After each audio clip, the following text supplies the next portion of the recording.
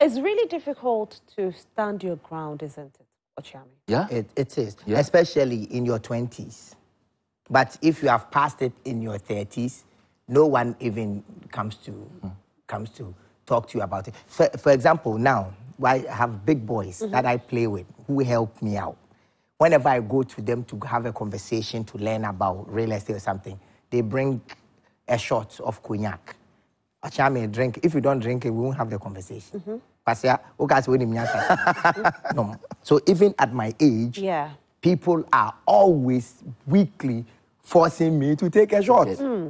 You know, and sometimes I have to pick it and pretend I'm drinking it, or for diplomacy purposes, which is not authentic, or sometimes I stand my ground and say, no, I don't drink alcohol.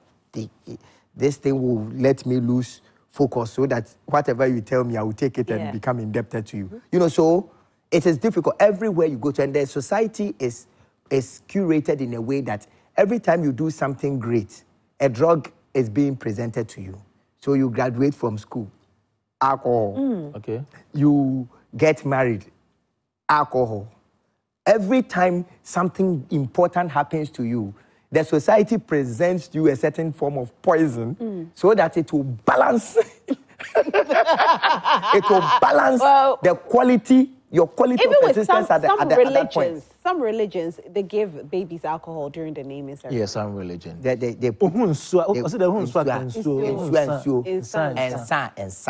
exactly. Yeah. You know, so, but that one is symbolic. It means that if you are going to be hot, be hot. If you are going to be cold, be cold. Be cold. And so, yes, it's really, but especially in your early 20s, it is truly difficult. But that's why for me, I keep bringing it back to family. If the family tries their best, because once your child is 14 going, and you begin to walk with the child, you take 2 kilometers walk, 3 kilometers, 4 kilometers, you take your son to the gym.